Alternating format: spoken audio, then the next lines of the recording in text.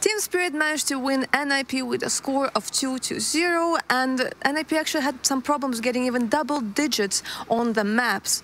s1ren, did you actually expect for this series to be like so one-sided? It wasn't actually a very good game for us. Like, they played good in some moments, but we managed to win anyway. Yeah, in the end, you managed to win, and as I said, like they didn't even manage to get like 10 rounds on any of the maps. But you probably like watched their demos, so you maybe like as a professional notice that there are maybe some problems. Do you see them, or do you think it's something like outside of the server? I think their problem that they don't have like main upper, and yeah, that's it. So the main op is like it's just like that the op is just like not on the level that they need, right? Yeah, actually, I think so. I see. Well, it means that today, with today's win, you have only 2 more opponents left, that being Fnatic and Vitality. What do you think about your chances of actually getting to the playoffs?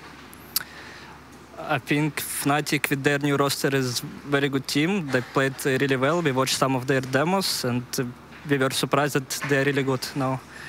Vitality, they also made very good change. They had Spinks, and he's very good now. I think this team really scary. So you think both of the teams are good, but you still have like a good chance? Yeah, of course. Yes, of course. Okay, thank you very much, s1ren. And one more time, congratulations. Thank you.